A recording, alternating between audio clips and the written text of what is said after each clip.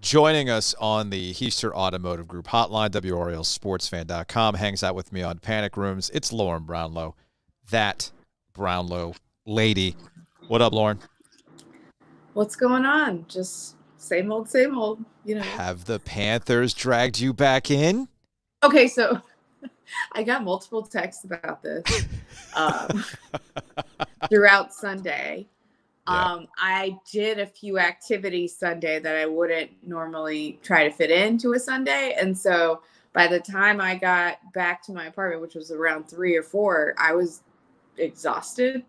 So I just kind of like went to sleep for a bit there. So I didn't really watch the game.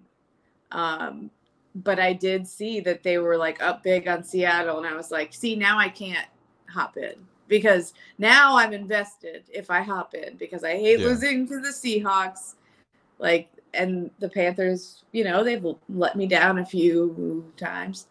But yeah. I mean, that's why you're the sad Panther fan. I think what makes me happiest about it is that, you know, when David Tepper said about Steve Wilks, like, oh, he'd have to do an amazing job to even get consideration, basically, which is BS. You know what? I like that he's putting him in a position and could potentially, if this continues, this kind of play, put him in an even more awkward position. Like, at what point, how many wins did Matt Rule have? And was it 11? Yeah, over like 3 years?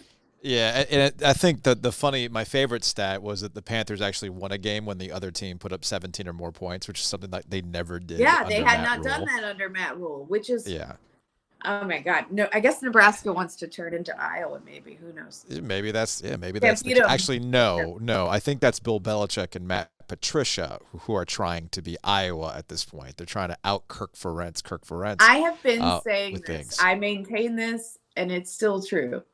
Although kudos to Steve Wilks for, I think, really doing his best with the offense that he has. I mean, they're going to have droughts and they're not going to score as much, but he's trying to score. Whereas, like, I think that there are so many defensive-minded coaches first that just can't help themselves when it comes to offense and what kind of influence they have on the offense. I mean, Bill Belichick had no business winning games like that when he had Tom Brady. He doesn't have Tom Brady now. So now he's like, ooh, we can win this way. This is fun again. This is my lifeblood. You know, right? Like, it's all process. I want to do this all process. He loves I don't care to win who I games am. like 6-3. Like, come on. Yeah, that's real football, Lauren. That's what that is. Lauren Brownlow, WRLSportsFan.com, ACC Panic Room, hanging out with us here on the OG alongside Joe Giglio. I'm Joe Ovies. Back to your point about Steve Wilks and what David Tepper, the owner of the Carolina Panthers, had said in relation to what Wilks would have to do. I actually think he's met that criteria already. I think by going 4-4 since he's taken over, they've won 3 out of the last 4. Clearly this team has bought in. As Giglio likes to point out, something resonates with this guy and this team. Like, we knew that. Yeah, they love him. And you also put the circumstances that David Tepper put him in. This is something that Wilks addressed after the win on Sunday, where he talked about why it was such an emotional win for them to be in Seattle and find themselves a game out and in control, by the way, with games remaining against the Buccaneers and the Saints. That's the crazy part. The crazy part is if the Saints could actually hold on to a freaking lead like last week when they were up 16-3 against the Tampa Bay Buccaneers, we'd have a 4-way tie right now in the NFC South. So I think, given all those circumstances, it is the coastal. It really is. It's big coastal energy.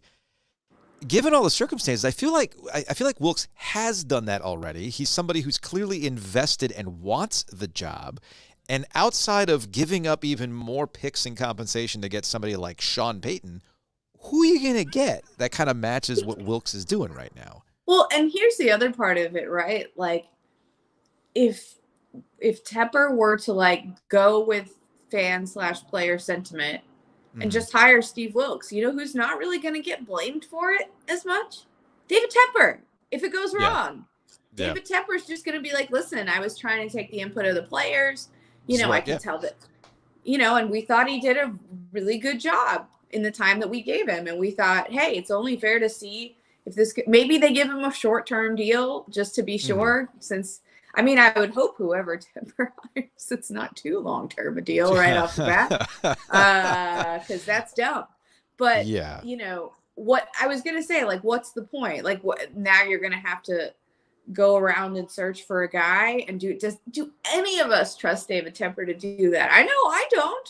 No, I don't think anybody does. The question though, the question is, do you think this is something that I brought up on the air, and I think sometimes we forget this, that we're so laser focused on the Panthers not being good that we forget that other teams are not good. Right? Like we forget, you know what? The Bucs suck too. Okay. But I think, what part of it that is though, right? Is that a lot of the teams we're looking at and they're not good. Not all of them, but a lot of them you look at and you're like, well, they've been good recently. I think we all just miss being good. I miss having a quarterback to watch that I was sure could influence the outcome of games. Well, in a good way. That is Sam Newton. That's Sam Newton right now. Cam Darnold. Let's go. What, Lauren? What? He looked pretty good. He looked pretty good against Seattle. Come on now. Lauren Brownlow, WRLSportsFan.com, joining us here on the OG. All right, so to transition off the Panthers and to college basketball, something that we talked about on the ACC Panic Room this past weekend when North Carolina had their get-right game. A week off, an opportunity for Armando Bacot to get healthier, which is important, and against an opponent they should beat. I mean, it's kind of similar to last year's MO where Carolina, when they took on good competition, got pushed around. And when they took on comparable competition or worse, they could do their thing. And that would be my curiosity going forward, eventually when they get back into ACC play. Clearly, Hubert Davis, head coach of the Tar Heels, wanted to get through Armando Bacot again. They wanted the offense, rather than jacking up threes, which hasn't exactly been successful, they wanted to get things going through Armando again. And it worked. But the question that I got is that a matter of doing it against Georgia Tech, or is this something they're going to truly stick with going forward, and that's going to be their new identity? Because I could argue they have had no identity so far this season. Yeah, I mean, I could argue that. I mean, obviously that's going to be helpful. But to me, the more helpful thing was just how much different their ball movement was, in that there was some.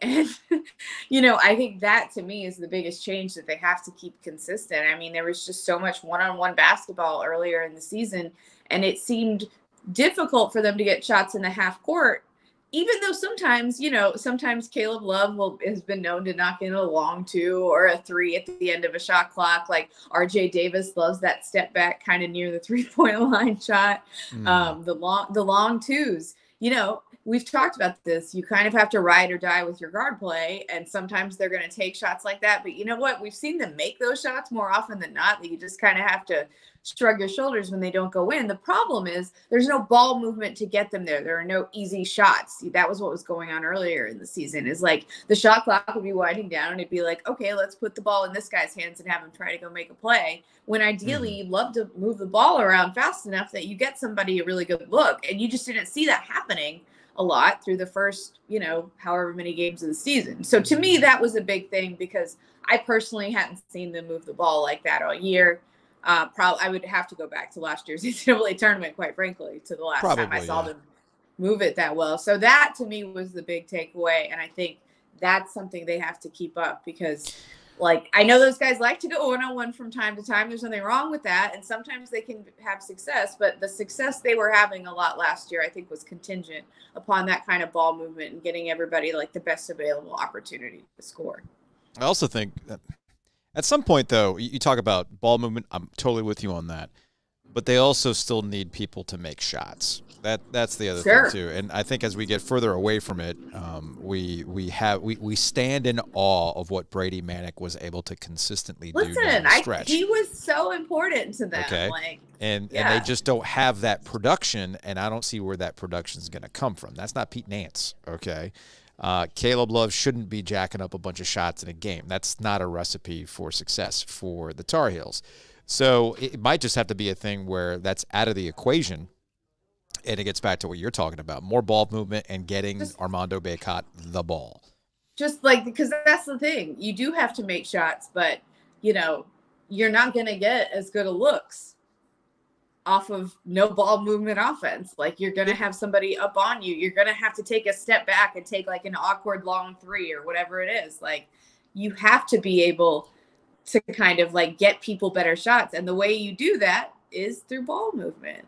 I mean, I know I sound like I sound like the guy who says like, bend your knees on the free throw. I always look at that guy like, hey, look, you know what? Roy Williams would always start a press conference saying, game's a lot better when the ball's going through the basket, or whatever it was that he would say, It's like, you don't think those guys have thought of bending their knees on a free throw? You think they're going to just forget? Yeah, probably. It's probably the case. Anyway, Lauren Brownlow, WRLSportsFan.com, ACC Panic Room. Thanks, Lauren. We'll talk to you next week. All right.